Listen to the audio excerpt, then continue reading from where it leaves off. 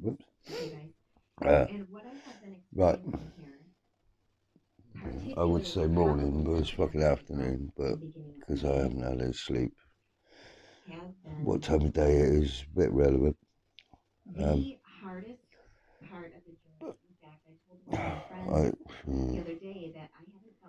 I did get, I did post a video on my Rumble, which I couldn't post on here. And there was a good reason. Oh, hang on, I'll stop that. I'll stop that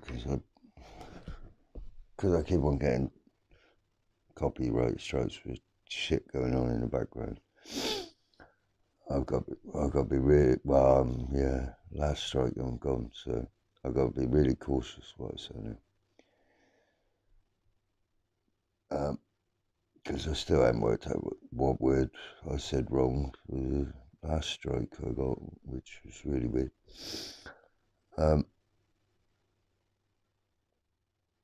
But yeah, I was feeling a little bit down earlier, but I just had some weird memories of the sea, and I am trying to get to the seaside to see the sea. I know it sounds bad.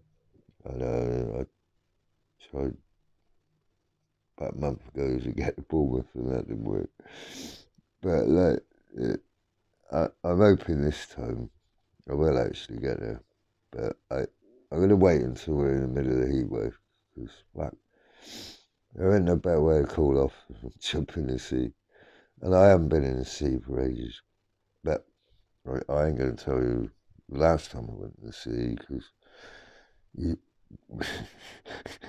it was good, but I'm not going to tell you about that one, because you don't really need to know. But I'd have to admit, sex on the beach ain't a good idea. You get sand in places you don't want it. But mind you, I remember when I was a kid. I must have been about 6.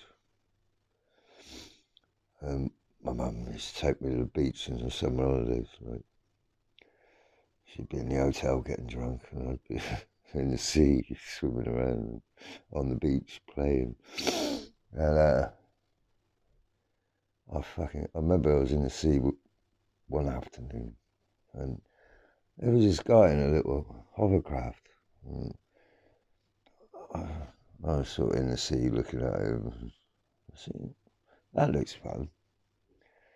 Oh, fuck me. He only lost control of it.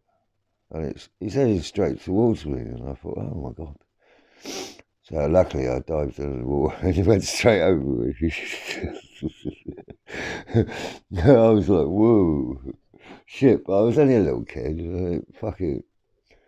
It was one of those things, you won't forget that shit in a hurry, you know what I mean? Like, that does not happen every day, trust me.